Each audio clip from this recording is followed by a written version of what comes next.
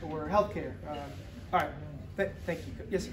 Okay, last time we met, which was last month, I forgot the restaurant we met at, but you had said that you would not support the bill to get us out of the United Nations. But you did say if I could prove to you that the Lucifer Publishing Company, which is now called the Lucis Trust, now has a room at the United Nations headquarters. It's always, and by the way, it's always had one there. It's a spiritual room at the United Nations headquarters.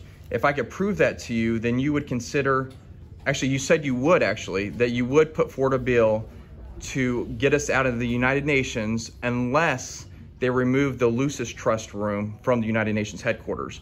And I sent you a letter, and you may not have received it, but I did send it to your staff, and it showed proof that not only is the Lucifer Publishing Company, not only do they run the meditation room or spiritual room, whatever you want to call it, at the United Nations headquarters, but if you read that, it also proves the United Nations, the agreement we have with them is unconstitutional, which means President Trump can actually do an executive order to remove us from the United Nations. So once again, I want to hold you accountable to the fact that you took an oath to obey the U.S. Constitution, and your duty is to get us out of the United Nations, since it is unconstitutional for us to be in it in the first place.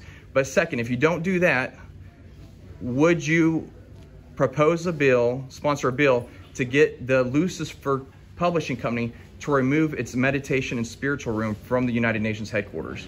So I have not had a chance to read your letter, and my team will be happy to respond in writing. I find it hard to believe that there is a satanic ritual room at the UN. If that is the case, I think that's terrible. So, I mean, I'd be happy to look into it more, I sent that 1 month ago, so I've not heard anybody we haven't been doing anything in D.C. We're just hanging out.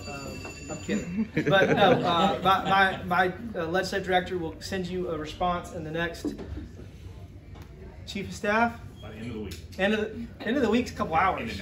And if it's too hard to read that letter, I posted a YouTube video, so anybody can go to YouTube. I did have my staff, somebody on my staff watch the video. Okay. But I've still not had a response, so.